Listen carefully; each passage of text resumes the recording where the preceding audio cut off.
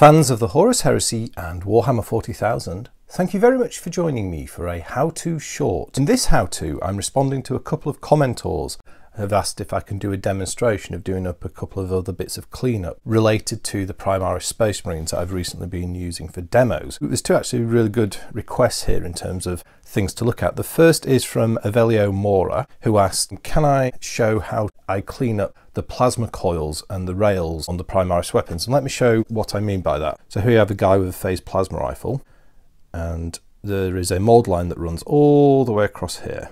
And if you're wanted to dry brush, ink, or painted highlights, you've got a relief feature that runs perpendicular to the actual detail, and it's an artifact, and it really spoils the look.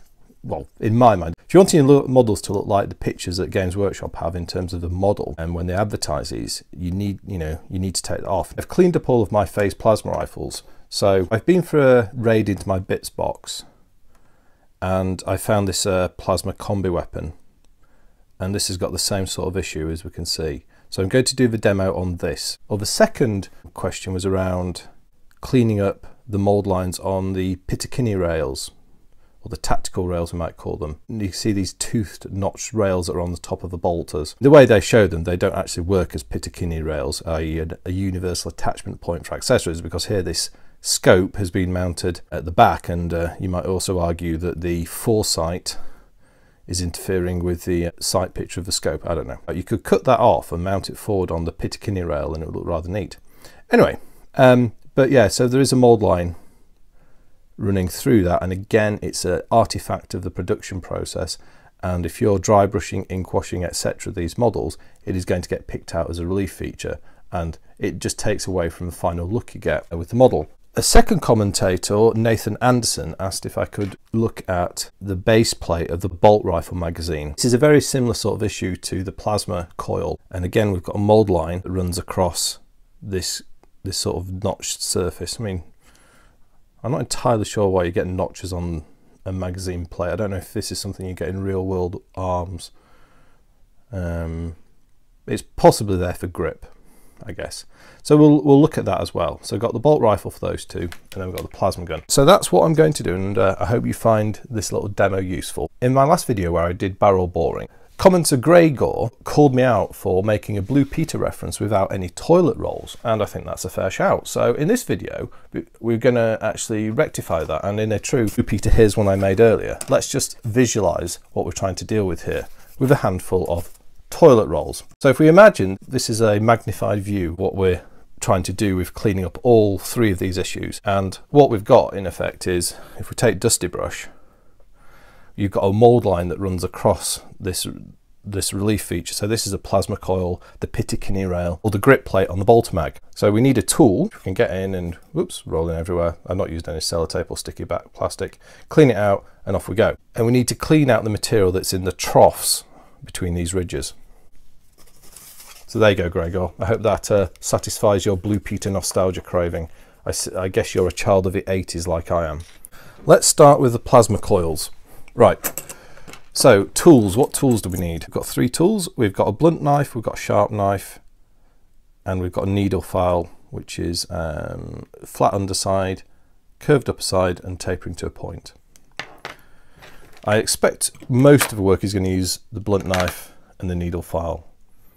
And then, as I've shown before, we've got a Dusty Brush if we need to clean anything off. So let's start with the plasma coil. These are a bit less pronounced than the ones on the Primaris Marines, so we could start actually with the needle file. And what I'm going to first do is just sand down the harsh ridge, or the high ridge as it stands, and this is to level it with the... I'm going to sand down the mould line and level it with the ridges of the plasma coil. So that doesn't, just very gently sanding that down. Got to be careful not to sand the actual ridges down themselves. And that's that done. Now we take our blunt knife, and then we're going to go in very carefully. We're going to cut the mould line out of the trough. This is a time-consuming process.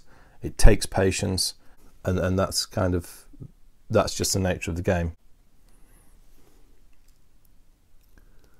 And now, depending how pronounced these are, you can also use a needle file, which I'll show you a little bit of as well later.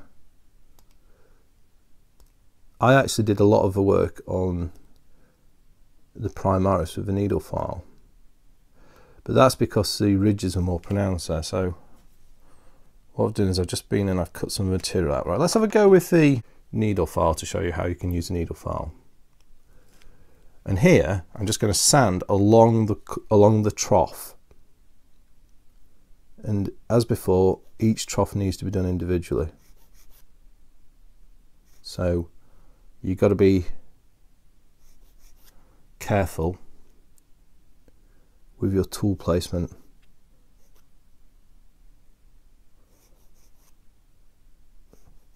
Keep it gentle, don't put too much force on. It's better to do more motions than take longer to do it, rather than put too much force on and damage the detail. You can always take a bit more away if you're being gentle, whereas if you do it the other way around, then it's, you know, you have to build the model back up. Right, so I'm just going to take some of this other mould line away to kind of get a better feel for how the whole part's going to look once it's complete. So I'm just using my blunt knife here. Interesting thought on the, I mean, a lot of people I've seen use a Citadel mould line removal tool to do this. I've not used it, but from what I've seen, I can see it's got a use, but I think for fine detail work like this, you need a scalpel. The reason is you just simply can't get the blade, shall we say, of the mould line removal tool into these narrow places. And the reason I'm saying use a blunt knife is a sharp knife is going to snatch at the detail too much, and you might end up cutting too much away. Whereas with a blunt knife, you can sort of roll out the mould line easier. You can roll out almost the mould line, just sort of pick it out, and the blade isn't going to snatch onto the other detail the same. That's why I favour that approach. Just take that sprue attachment point down a bit. I guess I'm just doing this bit here to just give you a feel for the, you know, how the whole thing would look if I was cleaning this up for a model.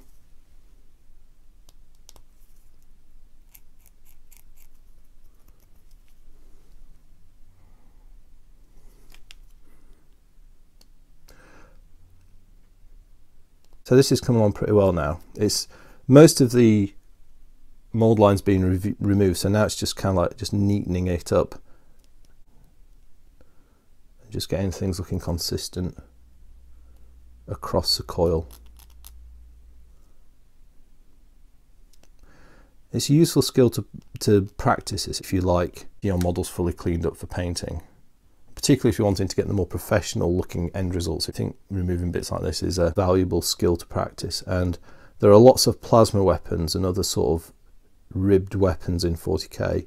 So for example, if you play the Heresy era, you've got all the Volkite weapons, and sometimes, I mean, the Volkite weapons are even more challenging than plasma weapons in this regard. You might have a mould seam to remove from between the cooling fins on the Volkite guns.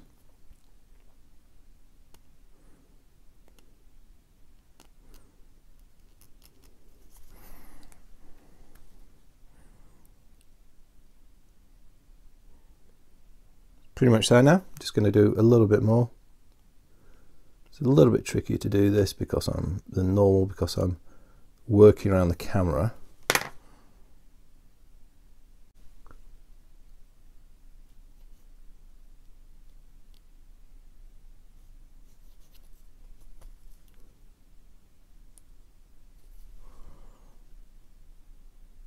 Yeah, I think that's pretty good. You can see that there's a couple of bits that need turning out there as well, and it's just kind of then just gently working those bits out. And you know, you can spend quite a lot of time getting these looking absolutely perfect, and I'm pretty happy with that actually. That's decently done. So that's how to remove a mould line from the plasma coils on a plasma weapon type detail. So yeah, hope you like that. Now let's move on to the question of the bolter, the picatinny rails. here we've got wider space details. So if we go back to our toilet rolls,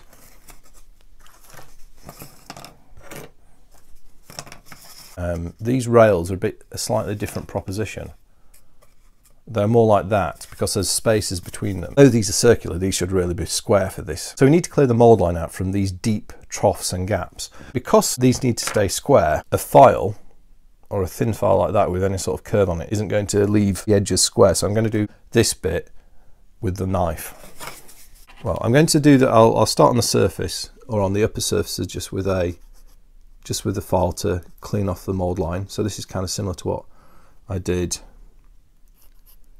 on the plasma rails. So again, just gentle work, just gently taking the surface expression of the mould line away. And then we've got our blunt knife again.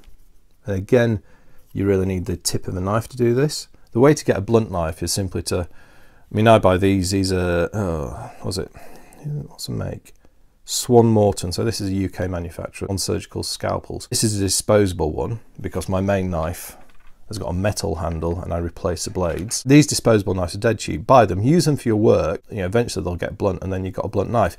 The one thing to be careful of if you're doing that though, you do have to preserve the tip of the blade because these are quite easy to break off. You know, you're gonna have to be mindful over time not to break the tip of the knife away. And I've got lots of these where I have broken the tip of the knife away. So this is actually quite a valuable tool to me. It's carefully look after this knife. So we're gonna clear out between, we're going to clear the mould line out from between these ridges. And by that, I'm just going to go in with the knife and cut and kind of roll out the bit, roll out the mould line. And it's actually, as you can see, it's not as hard as all that to do. Again, it's time consuming because you've got every single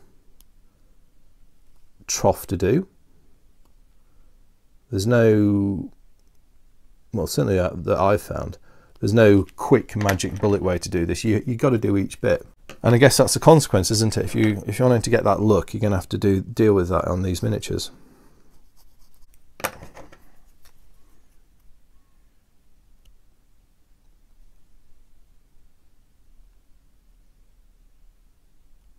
So having kind of like taken the first bits out, I've then brushed off the excess. I've brushed off the turnings and then going in a second time with better visibility to clean out some more material.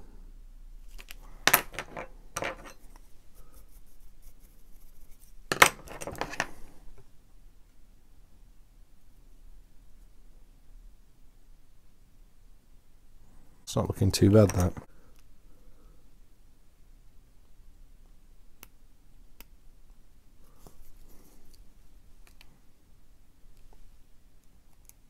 I've just cleaned the lens face of the sight there, just to kind of help me get my eye in for where the mould line is and isn't. It's always useful to do this to rotate your part. Oops, sorry about that with the camera.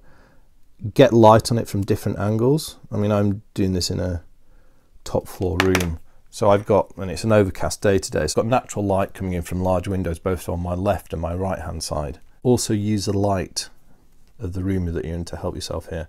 And if you're working under an artificial light, you can use the artificial light to create strong shadows to help you pick out mould lines or where mould lines are.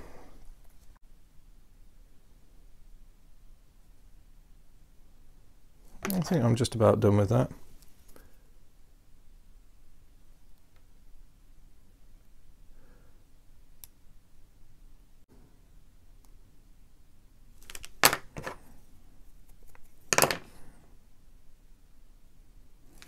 A little bit more to get out at the back there, at the rear notch. A little bit trickier position here because of the sight.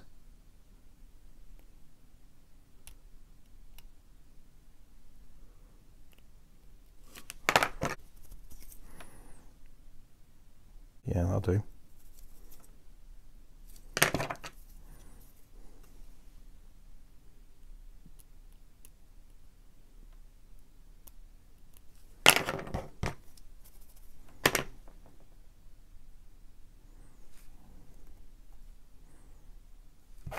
See, this is where plastic's a tricky material to work with than resin because of its waxy elastic characteristics, it's a bit harder.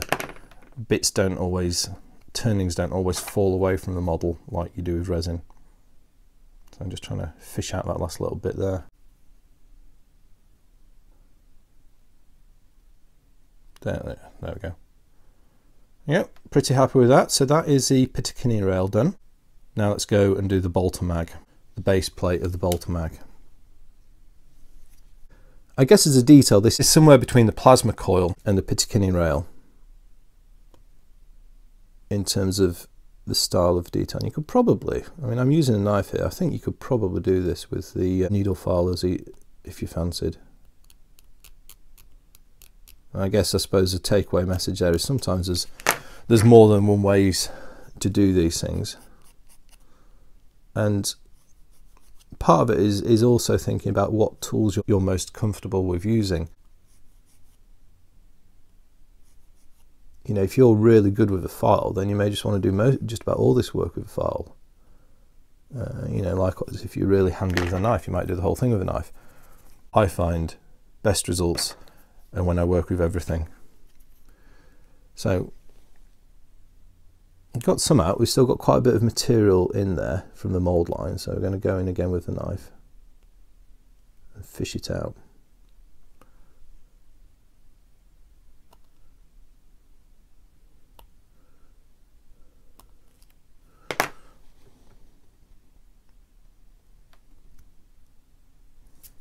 That's better.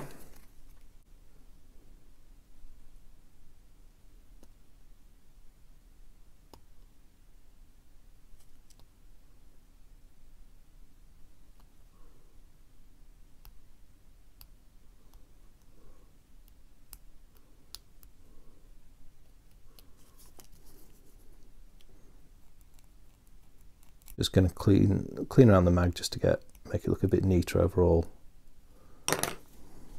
to help visualize the final result that we're aiming to get.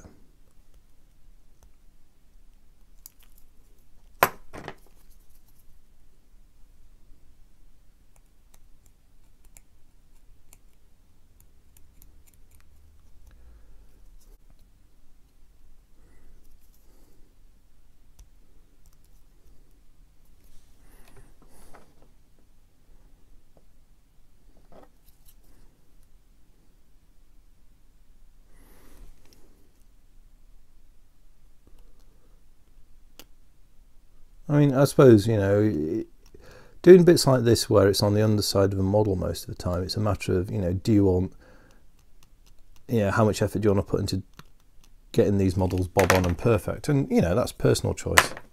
But if you're wanting to get to that stage, well, you know, this is a handy little demo of how to get there.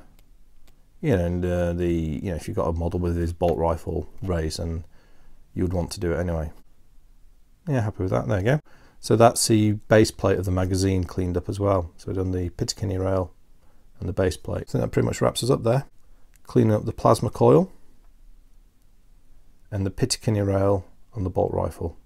I hope you found that interesting. If you've got any questions or comments, observations, like about flying plasma combi weapons, please do leave them in the comment section and I'll be happy to have a chat with you. Thank you very much for watching. I'll speak to you next time, and goodbye.